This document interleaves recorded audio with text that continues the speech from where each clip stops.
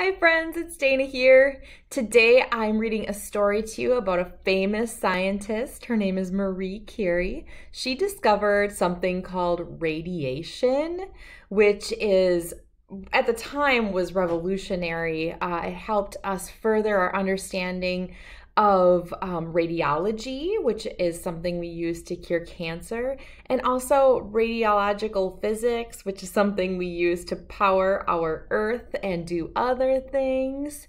But before we get into all of her wonderful life, I have a question for you. I was wondering if you've ever been told you couldn't do something. Probably. If you're a kid, you've probably been told that you can't do something until you're older, or maybe until tomorrow, or until you get a job, or until you own a house, or all these things. Well, what if you were told that you couldn't do something just because you're a girl, or because maybe of where you lived, they couldn't do that there? All of these things, I think, are things that either you cannot change or you have to make some great sacrifices in order to pursue whatever dream you have if you're told you cannot. And so what I want you to watch is what Marie Curie does to follow her passions and her dreams. And really, all of those sacrifices turned out to be such a wonderful thing because she discovered something that I don't know if anyone would have if it weren't for her taking those big chances and fighting those status quos. So here we go. Let's learn about Marie Curie in I Am Marie Curie. It's an Ordinary People Change the World book by Brad Meltzer and illustrated by Christopher Eliopoulos. Here we go.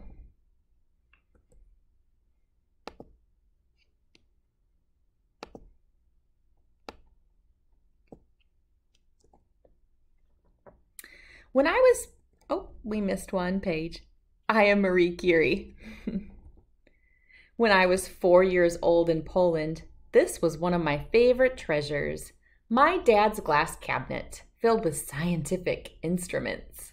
I used to stare at it, wondering about each one of them. This is a physics apparatus. Physics apparatus. I didn't know what the words meant, but I'd never forget them. As a science teacher, my father needed these tools, but the Russian government soon shut down laboratory classes in our schools. They didn't want Polish kids to learn about science. They thought education would be dangerous, that it would make us powerful. They were right. I really liked learning. One day, when my older sister was struggling to read, I picked up her book and read the first sentence easily. "How did you do that? You're only 4 years old." "I don't know. Did I do something wrong?" "No, it was amazing." Back then, men didn't think girls could be good students, and they certainly didn't think we could be scientists. So boys were always trying to challenge me. "Okay, I'm going to read you this poem. If you're so smart, you should be able to write the whole thing from memory. You ready?" "I guess so." "Think she'll be able to do it?" "Not a chance." "How's this?" "I don't believe it. She didn't miss a word." From the very start, there was one person who always believed in me, my dad. When my mom got sick, he took care of us kids. Since he was a teacher, even if he was just taking a walk, he'd give us a new scientific lesson. "See that sunset, Manya? It looks like the sun's moving, but it's really the earth that's spinning." Manya was my nickname. Back then, we didn't have phones, TVs, or computers, so our Saturday nights were spent with Dad sharing one of the most powerful things of all, books. He'd read us classics like David Copperfield and one of my favorites, A Tale of Two Cities. It was the age of wisdom, it was the age of foolishness. Growing up, life was hard. My mom and one of my sisters passed away. My father wasn't allowed to teach the subject he loved. We didn't have much money. To escape the hard times, I would read. Books were a place where I could enter another world, draw, and dance. One night I danced so long I completely wore out my shoes. At 15, I graduated from high school early. I won the gold medal for being the first in my class. By 16, I knew I wanted to make an impact on the world. I even knew how. I want to be a scientist. There was only one problem. Where I lived, the university didn't accept women. I'm sorry, no girls allowed. Well, that's not fair. They wouldn't let me in, but I had my own ideas. Lucky for me, someone started a secret college where they taught women subjects that no one else would teach us. It was called the Flying University. That's the coolest name, right? The college didn't really fly, but with more than 1,000 women enrolled, it was magical and powerful. This is called the periodic table. It lists every element we know, like hydrogen and oxygen. Eventually, my sister Branya and I made a plan. We could save enough money to go to the Sorbonne in France, one of the most famous universities in the world. But we didn't have enough money for both of us. You go first, then I'll follow. You sure you'll be okay? Don't worry, I'll never stop learning. Every day I was so determined to become a scientist. I'd wake up at 6 a.m. and read books in 3 different languages on physics and anatomy. Then I'd do the math problems my dad would send me to solve. Dad, please send me more math problems. By the time I was 18, I was doing my own experiments and drawing my own conclusions. I also learned one of the most valuable lessons of all. You should never accept everything as it is. Life, like science, can always be made better. This is the first laboratory I ever had access to. It was run by my cousin. We'd do chemistry and physics experiments here. Watch this. Poof! Watch this one, though. Poof! Poof! Poof! Poof! Ta-da! I had lots of accidents and failures. Making change is never easy. It takes hard work. Finally, when I was 23, my dream came true. I became a student at the Sorbonne. I would dedicate my life to science. You sure you know what you're getting into? Absolutely. I felt like a new person with new power. When I got there, I even signed the registration book differently. Call me by my new name, Marie.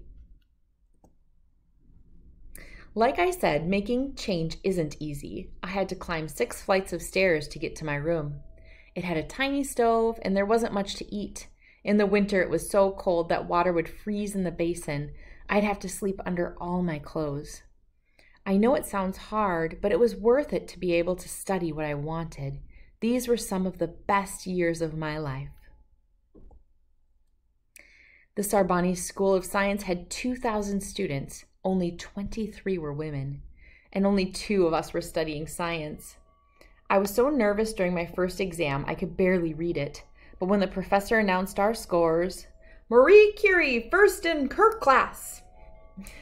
In 1893, I got my degree in physics. A year later, I got a second degree in mathematics. Soon after, I got married to a scientist, of course. This is my husband, Pierre. When he had a daughter, people thought I would spend less time in the lab. But Pierre worked hard to make sure we were equal partners. My dad helped too by babysitting. Back then, people thought that men were supposed to get jobs and women were supposed to stay home. Again, I had my own ideas. The only thing you're supposed to do is chase what you love. This was my next lab, a crowded, damp storeroom. I started studying a chemical element called uranium. According to my instruments, it's giving off certain rays. These rays are filled with energy that we can study and use. I made up a new term for it, radioactivity. My husband found my research so exciting, he put aside his own work to join me. Together, we discovered 2 brand new elements, polonium and radium. Who's that woman? What does she know about science? She knows a lot. Scientists believe that atoms behaved in a certain way, but guess what I had? Other ideas. You better believe it. Those ideas, based on my research, changed the way the world looked at atoms and radioactivity. In 1903, I was nominated, along with my husband and another scientist named Henri Becquerel, for the Nobel Prize in Physics, one of the most prestigious awards in science. I was the first woman to win the Nobel Prize. At first, they incorrectly said it was just the two men who did all the work. But Pierre wouldn't accept the prize until they told the truth and gave me credit. Because I was a woman, though, they wouldn't let me address the audience. Eventually, I became the first woman professor at the Sorbonne. Then my lab became the top place in the world for studying radium and measuring radioactivity. We had a staff of 22, plus 20 additional women scientists as volunteers. From there, I won a second Nobel Prize by myself, this time in chemistry. I was the first person to ever receive Nobel Prizes in 2 fields. She's an inspiration. Then I invented mobile X-ray units to help treat soldiers during World War I. This is my daughter Irene, who also wanted to be a scientist. She used to come with me. She's an inspiration. In the United States, I even got invited to the White House, where President Harding presented me with 1 gram of radium in a locked box. It was worth more than $100,000, a gift from the women in America who'd collected money so I could continue my groundbreaking work. She's such an inspiration. In my life, I was told that only boys could be educated, only boys should study science, and only boys would win awards. I had other ideas. Don't let anyone limit what you can achieve. It's easy to follow the crowd and do what's been done before, but to forge your path, you have to be daring. You have to risk failure. That's how you learn. Education is like a magic key. It unlocks knowledge, and with that knowledge, you have power. Today, Marie Curie's findings on radiation are an important part of how doctors treat people with cancer. After she won her second Nobel Prize, no other woman won again for 24 years, until her daughter Irene won it. In 1995, they moved her remains to the French Pantheon, the first woman recognized there for her accomplishments. But here's the sign that's still there. To the great men from a grateful country. Did you know her face is on the French money? The 500 franc note. Today, there are many amazing women scientists, and there can be even more. Join us. Your experiments and ideas can help change the world. Since science taught me to ask questions, experiment, fail, try again, and then try some more. You won't always find the answers you expect, and that's okay. You will find new information, new questions, new possibilities. I am Marie Curie. I know the power of discovery. All right, friends, that is the end of that story. I hope you enjoyed learning all about Marie Curie. She was truly a special woman and broke so many barriers. Thank you so much for reading with me, friends. Have a great day. Bye.